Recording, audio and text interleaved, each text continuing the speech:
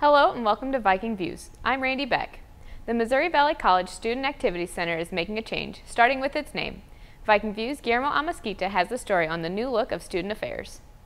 Student Affairs made the transition of becoming the new CAC. Ashley Jackson explains. Well, CAC stands for Campus Activity Council. It's an organization that is student-led for all our activities and events that go on campus. Many other schools, they have them. At one point, they were called Student Activities Council or Committee, but then a lot of schools transitioned into making it a Campus Activity Board. Ashley Jackson says there's plenty of activities to look forward to this semester.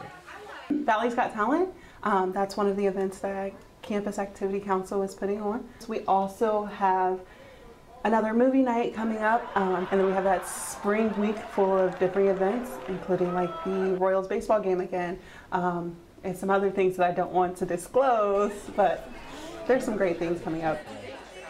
The meetings for the CAC are every Wednesday at noon in the Malcolm Center. The meetings usually last about 45 minutes. Guillermo Mesquita, Viking Views.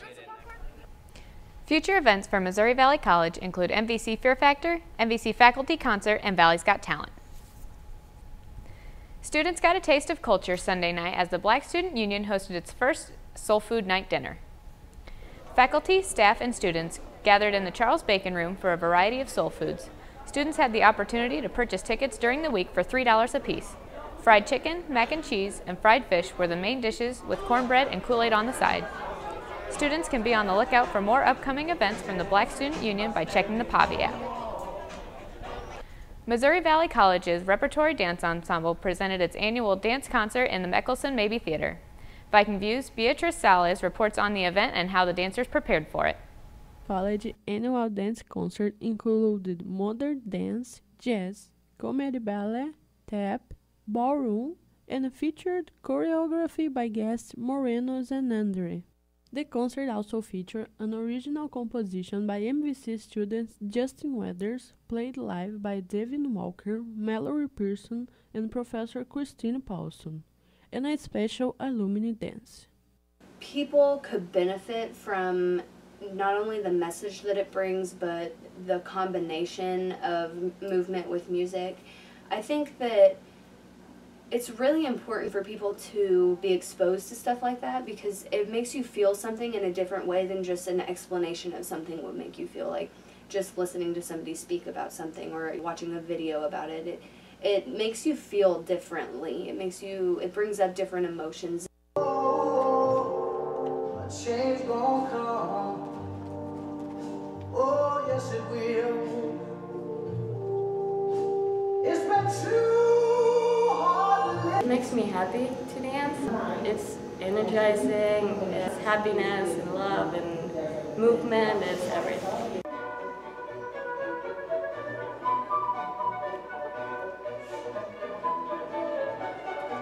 We practiced from beginning a week before school started in August, and then we have class that is Tuesday, Thursday, and so we practice during that time. And then sometimes we practice on the weekends, and then we came back before school started in December as well to practice during that week. And then it got like more and more as we went on.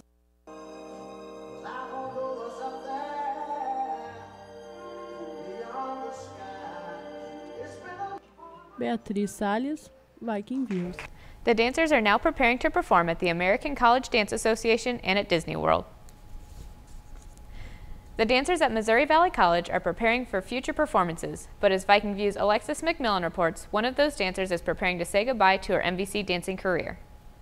Senior Diamond Ross has been here at Valley for 3 years and says it's bittersweet that it's all coming to an end. I definitely was excited for it to all be over, but I also know that, I'm going to miss it for sure. And I have loved this journey that I've gone on with the dancers.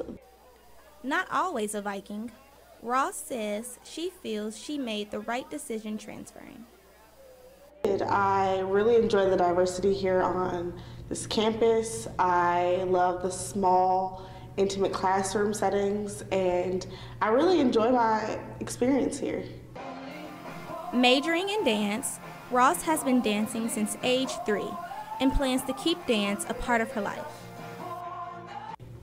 I plan on graduating in May and attending Chicago Theological Seminary in August, where I will be getting my master's in divinity.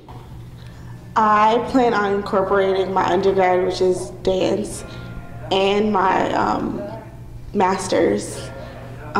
There's a dance company that I plan on taking over. It is a non-profit Christian dance company, and so that is my plan. Although Ross's road is coming to an end, she says if there was ever a chance to come back, she would. I will always have, a heart for this school, for the campus, for the dance department. If there's ever time for, alumni to come and dance or anything, yes, I'm always down. My advice for incoming freshmen would definitely just be to have fun, make it what you want, enjoy your stay. Like, it is being in a small town, you have to, if Walmart is that trip, make that the best trip. Ross says she has truly enjoyed her time here at Valley and is ready to start a new chapter in her life. Alexis McMillan, Viking Views. The dancers will perform next with the choir in the Spring Choir Show in April. Some Missouri Valley College students are getting a taste of what it's like to make the theater production come to life. Viking Views' Nathan Gertz went behind the scenes to get the story. Students in the Directing 1 class offered by the theater department at Missouri Valley College are directing their own 10-minute scenes for their midterm project. The student directors include Tyrone Harris, Allie Taylor, and Johanna Thomas. Thomas says she has found the experience both enjoyable and frustrating. The fun part is like working with other people, because a lot of times in school you don't get an opportunity for group stuff, and it's just different to be able to finally work with other people and bring something together. And the difficult part is finding time for everybody to get together. Everybody's got a different schedule, and everybody has their own extracurricular activities they do, and it's hard to get everybody together at the same time to do it. All 3 students hope the experiments they are adding while directing for the first time will entertain audiences. I've never directed before, so the blocking was really hard for me. I didn't know really how to use the stage. And what's really fun is watching my actors come to life on stage.